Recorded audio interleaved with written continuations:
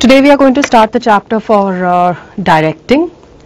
This is the fourth function of management that we've discussed so far. All the functions of management, starting with planning, organizing, staffing, then comes directing. After your plans have been formulated, right, the organizational structures have been developed, appropriate people have been recruited and selected to perform the designated task, right? Now all this was just the thinking function. Clear? With directing comes the execution of the first three steps of management comes to the forefront. No matter how well I have formulated my plans, no matter how good the organizational structures have been planned, no matter how highly qualified people have you recruited, but till the time the function of directing is not performed well, the first three functions of management will go in vain. आपने जितनी भी अच्छी planning की हो, जितने भी अच्छे लोग रिक्रूट किए हो, जब तक the function of directing has not been performed properly, the first three steps or the first three functions of management will not be successful. I mean, the entire plan is going to go for a 6, right? Now, what exactly is the meaning of the word directing? As the definition says, directing is telling people what to do and seeing that they do it to the best of their ability, right? In precisely, we can say that directing puts life into all three functions of management, that is your planning, organizing and staffing.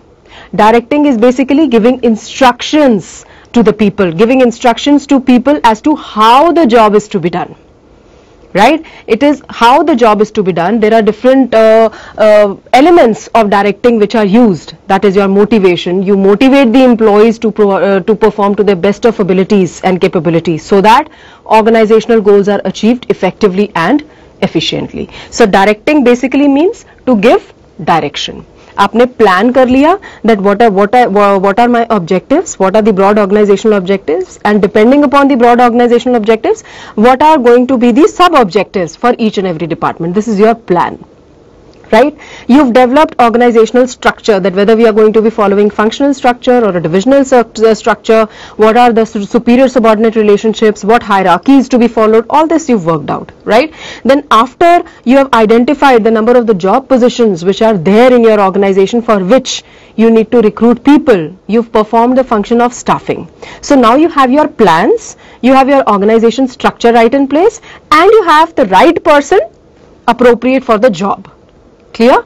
Now we have to put all these three functions together by the means of directing. By the means of directing, right? It is basically now we'll have to, the people that we've recruited, now we have to tell them what are they supposed to do, right? And at the same time guiding them, supporting them in order to ensure that whatever they are doing, they do in the best possible manner to the best of their abilities and capabilities, right? So the first three functions have been performed very well. In order to ensure that these three functions that we've already performed, they don't go waste, we have to ensure that the fourth function and the most important function, that is of directing, has to be performed in the best possible manner, right? With this, coming to the features of directing. What are the various features, characteristics of directing? Number one, directing is action oriented. Again, I am repeating the point that planning, organizing and staffing, they were all thinking function. We've planned it just on paper. We've planned it on paper. But it is directing which initiates action. It is directing which initiates action. It is with the help of directing that plans are put into action. It is with the help of directing that these authority responsibility relationships, they gain some meaning, right? Secondly, it is all pervasive. Wherever there is a superior subordinate relationship, directing में क्या है? Superior is going to instruct his subordinate that what work is to be done and how is he supposed to be doing it, and will continuously guide him and motivate him so that he performs to the best of his abilities. right? Now, wherever there are superior subordinate relationship, be it at the higher level of management, middle level of management, or operational level of management, right? Wherever there is a superior subordinate relationship, there is a need for directing. So therefore, directing is all pervasive. It is present at all levels of management. Third point, it is a continuous process. It is not a one-time action. It is not a one-time action. Like we say, planning is continuous. We keep on making plans. Then if there are changes in the business environment, we keep on amending our plans, right? What are we doing in direction? We are putting these plans into action. Directing is not a one-time job wherein you give directions, you motivate. Once that task is accomplished, we stop there. No, right? Because management is an ongoing process. Fine. So once your subordinate has achieved a particular task, right, then comes the next task your way, for which further you will have to guide him, motivate him, influence him, right, so that he performs to the best of his abilities. So directing is a continuous process. It continues throughout the life of an organization. Then it counsels and guides people. Okay, directing is not only about giving instructions that you are supposed to do A, B, C, D. No, right? Many a times you have to sit with your superior subordinate. You might have to sit with your subordinate, you know, actually show him how a particular task is to be done, right? You have to keep guiding him continuously. You have to keep, कई बार उंगली पकड़ के चलवाना पड़ता है, जब वो चलना सीख जाए तब हम छोड़ देते हैं. This is directing.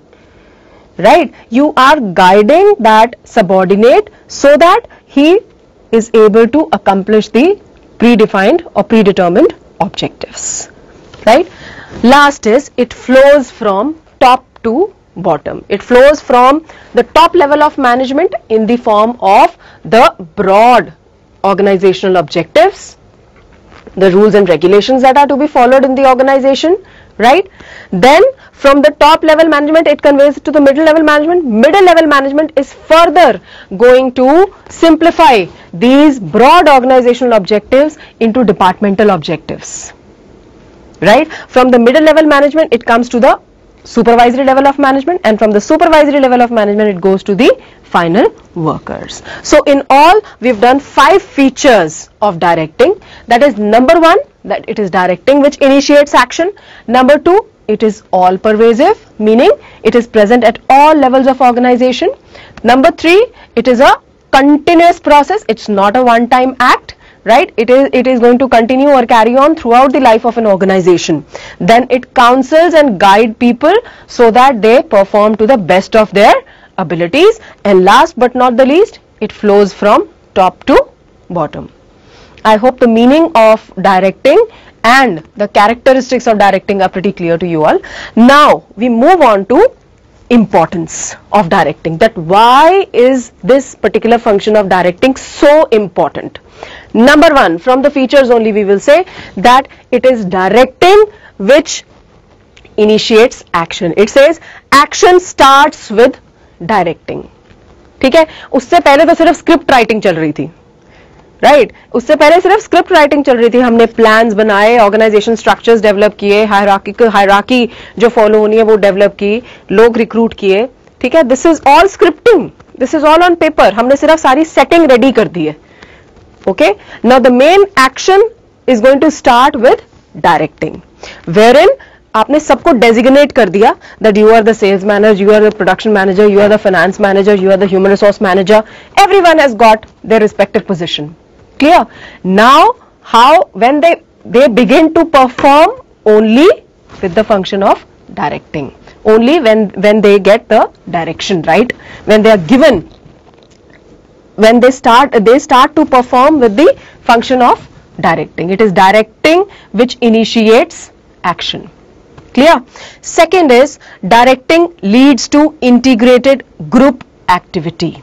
Directing leads to integrated group activity. It means the individual efforts of all employees are integrated such that it becomes a group and powerful effort to achieve the goals of the organization.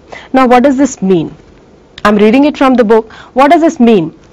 इसका मतलब देखो, हमने पहले planning में we defined the broad objectives, broad organizational objectives, right? From those broad organizational objectives, right, we make our departmental objectives. Production department के अपने objectives, sales department के अपने objectives, right? Marketing के अपने, HR के अपने, finance के अपने, right? These are your individual departmental objectives. Fine. Now, each of the department is going to pursue their own departmental objectives. ठीक है? They are working towards the accomplishment of their own departmental objectives. But all in all, although each one of the departments is working towards the accomplishment of their individual objectives, but achievement of these departmental objectives taken together, we are moving towards the accomplishment of the organizational goals. We are moving towards the accomplishment of the organizational goals. Clear? All this is possible only with directing. It is this function of directing, right, which converts your plans into actions, which converts your plans into action. Plans are converted into sub-plans and sub-plans into action, right, and wherein achievement of each individual objective in one way or the other is leading to achievement of the organizational objectives. Clear? Then directing aims at getting the best out of all employees. Many a times as students, you know, you would hear your teacher say, you would hear your teacher tell you that you are capable of getting better marks than this. You are capable of getting better marks than this. Now, how I am also a teacher, right? We know that what is the potential of each and every student who's there in your class. Clear? अगर वो अपने आप से 66% ला रहा है तो मुझे लगता है अगर उसको मैं थोड़ा सा और मोटिवेट करूं, थोड़ा सा और गाइड करूं, ठीक है, थोड़ा सा और उसको टाइम देके उसके साथ बैठूं, उसको ट्रेनिंग दूं, तो from about 66% he can come up to 75%. That is what he is capable of. Clear? So similarly, with the help of this function of directing, you know, we use different tools, we use different methods, we use different elements of directing, that is your supervision, motivation, leadership and communication. By using a mixture of these elements, we can make sure that each one of the employees works to the best of his abilities and capabilities. हर एक employee का एक potential होता है and it is very essential for each and every organization to exploit that potential. To recognize the potential, A, and B, to exploit that potential. You have to continuously work with your employees to make sure that they perform to the best of their abilities. Next, directing facilitates changes. It's a human psychology, it's a human nature. Whenever there is a change, there will always be first resistance to change. We all resist changes. Why? Because we are so settled with the present set of framework, you know. Whenever there is a change, the employees of any organization, they resist change, right? तो यहाँ पे जो आपका superior है, what is the job of a superior? He is going to make the employee comfortable first. He is going to make the employee comfortable first. ठीक है, let us say कि अगर एक organization है जहाँ पे कि पहले सारे labor intensive methods use किए जाते हैं. You understand labor intensive, wherein more number of people are used and less of machinery is used. Suddenly from labor intensive methods we are moving to capital intensive techniques. अब employees को एकदम से डर लग जाएगा कि अगर capital intensive techniques आ गई तो most of us are going to be laid off. Most of us are going to be laid off, right? Or maybe company employs new people who have a knowledge of that technique. What will happen with us, because हमें तो कुछ आता नहीं है उसके ऊपर काम करना. So it is the job of the superior to first comfort the employees, right, and explain it to them that how this change is going to contribute to their growth and development. Tell them that before introducing this technology, you all are going to be trained as to how this technology is to be used and handled, and give them an assurance that this no way means that you all are going to be laid off. It doesn't mean that you all are going to be laid off. It may mean that we are going to expand our scale of production. So with the same number of employees, we are going to have more number of machines. We are going to have more number of machines. So basically the superior with the function of by performing the function of directing, he makes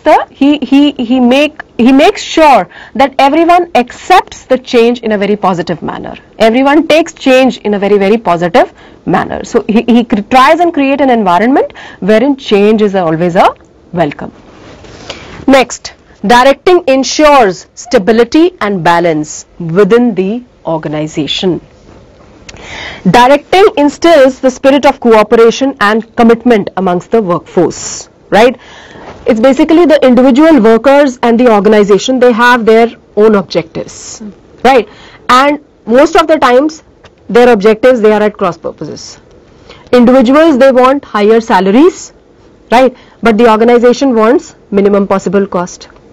Now it is next to impossible that both the objectives are achieved at the same time. That is not possible, but yes, some kind of reconciliation definitely can be done. Some kind of reconciliation definitely can be done. कुछ points पे organization को compromise करना पड़ता है, कुछ point पे individual worker को, but they do reconcile. And this function of reconciliation will be performed with the help of the function of directing. I hope with this importance as to why or what role does the function of direction play. Okay, we repeat it. Action starts with directing, right? Directing leads to integrated group activity. Directing aims at getting the best result, best out of all the employees, and directing facilitates changes, and last, directing ensures stability and balance within the organization.